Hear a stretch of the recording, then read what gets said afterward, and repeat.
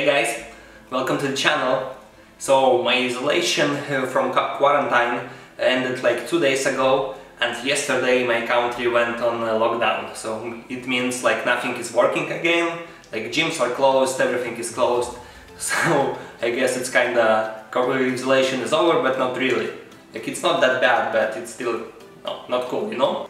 So I have gathered quite a sum of pieces with inclusions in them, and today I will pick one of them or maybe two of them and polish it for my enjoyment. So the thing is, I haven't still decided which piece I'm going to polish, and you know, I have gathered quite a few of amber pieces with inclusions in them, and over, you know, the last time after the hunting and just buying boxes of raw amber, and I have quite a few of them, and I picked like 5 pieces. Let's get them nice and wet.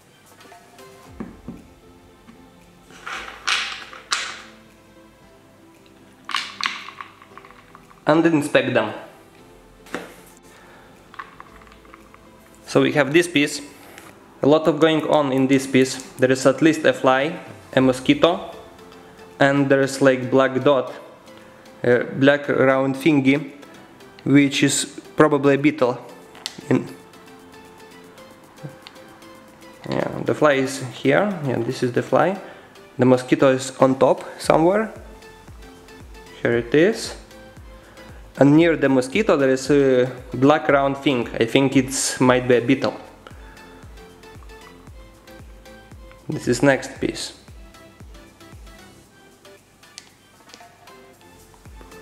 And what's going on in this piece?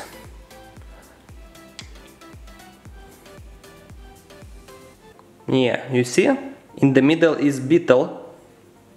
Let's get closer, maybe. Yeah, this is a beetle. And on the top, this looks like a tick or maybe a spider, I'm not sure. We'll see only after polishing.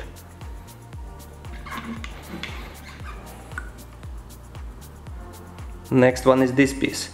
Like there's sand from 2 sides, which I'm not going to remove it. It will be really nice with it.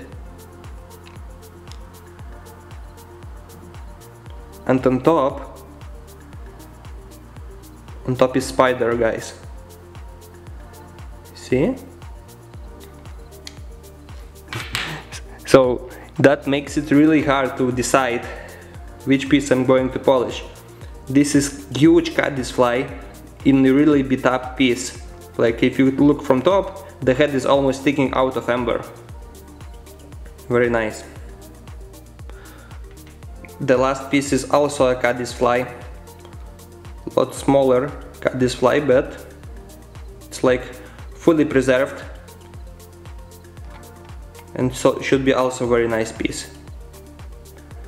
So it's not that easy to decide which one I want to polish.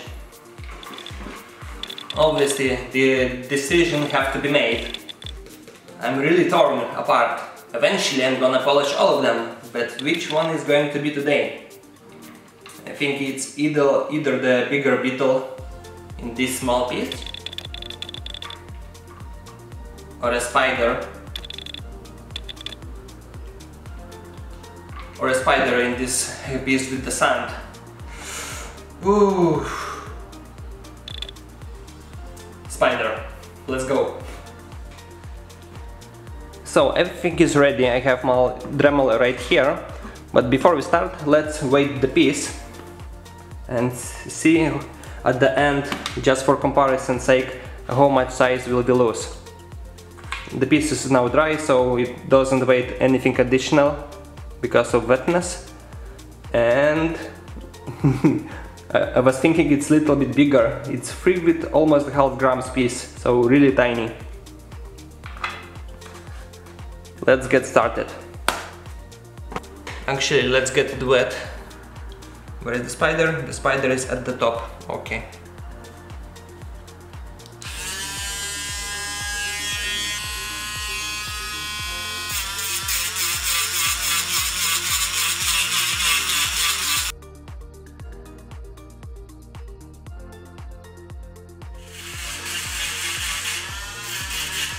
Recently crazy amber stories were happening. I'm not sure if anyone aware, but from the Second World War there is like, you know, these sunken bombs in Baltic Sea. They include phosphorus, and that phosphorus thing is really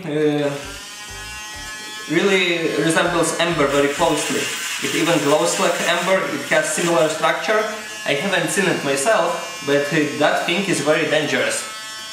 So basically, if you get in close contact with the phosphorus, it can get, you know, a flame.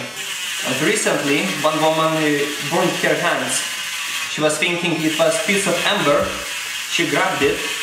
Turned out it was a piece of phosphorus, and her hand started burning. Like, not badly, because it was in her pocket. But she still got hurt. So anyone who is looking for amber, be really careful. Like, I myself can be in danger. Like, in real life I might, you know, distinguish amber from this phosphorus thing, but at night, impossible.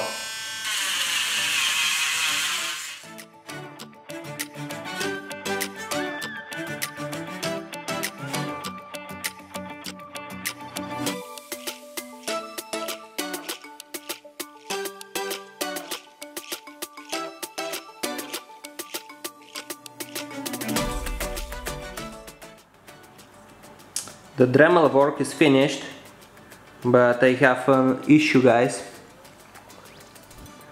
What kind of issue? Here at the top, where the spider is, there is a hole. That means the spider, you know, can get damaged. Very unfortunate hole. Not a big hole, but I hope nothing happens to the spider. Overall, there is a lot of holes everywhere. You see them? Holes on the bottom, holes at the top. It's almost impossible to remove the holes without removing, you know, the whole part of the amber. But I want this black part to stay here. It will add some character to the piece. So now I will take my sandpaper, I will do a pre-polish on the piece, and then we will finish with Dremel polishing paste. So I found my 600 grit sandpaper. I will be adding lots of water to remove the friction, so it will be less scratched, better pre-polish.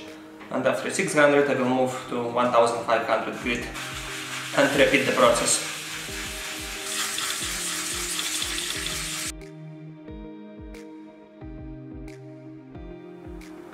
I'm checking if I finished with 1500 grit pre-polish. Looks really glassy and like it's polished, right?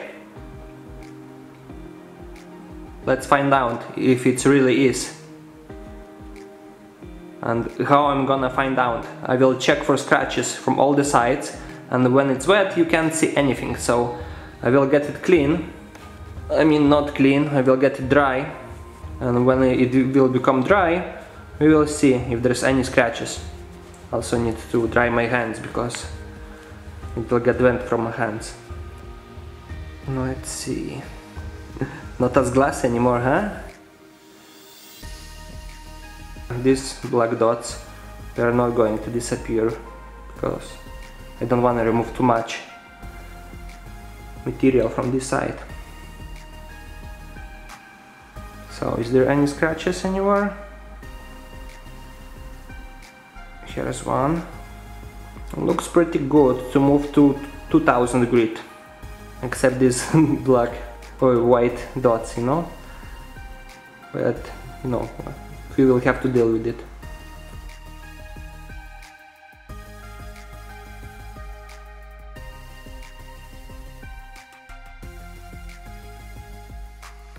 And the polishing is done. Let's check it out. How does it look?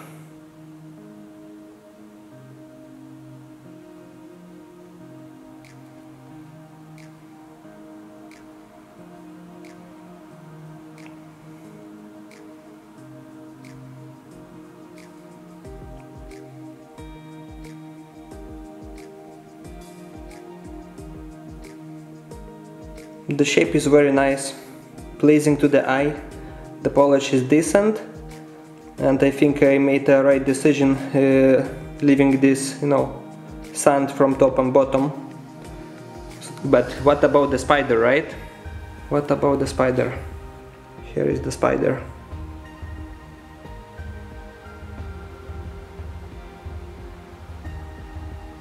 It's different spider from before.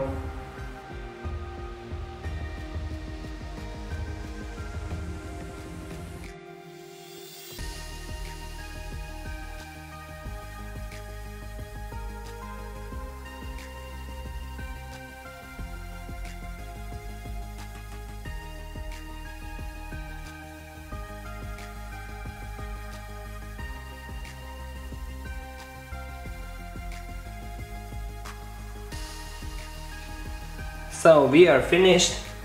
Let's see how much does it weigh. It was almost 3.5 grams, right?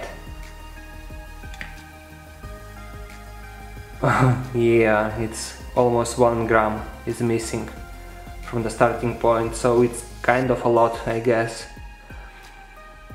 Yeah guys, so one more piece to my collection, and it's a spider. Very happy. Thanks for watching the video. I hope you enjoyed it. Subscribe for more. Maybe like the video if you like it. And bye.